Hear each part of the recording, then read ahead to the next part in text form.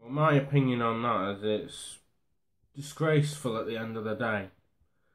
It's absolutely disrespectful to all the people of Liverpool as well. I mean, I've been to Liverpool and it's kind of one of my favourite cities, and I, I respect all the people there. They're all genuinely lovely people.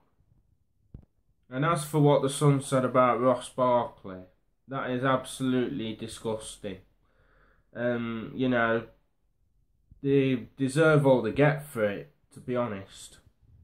And the guy that did the article deserves everything he gets as well, because I mean, it's just out of order, it's crazy, it's stupid. I mean, yeah, Ross Barkley is a top footballer. He's been brilliant for Everton since day one, and I fully respect him. So yeah, just got a couple of words for you, and that is fuck the Sun. All the best to everyone in Liverpool. Keep being yourselves, and take care and stay safe and enjoy life.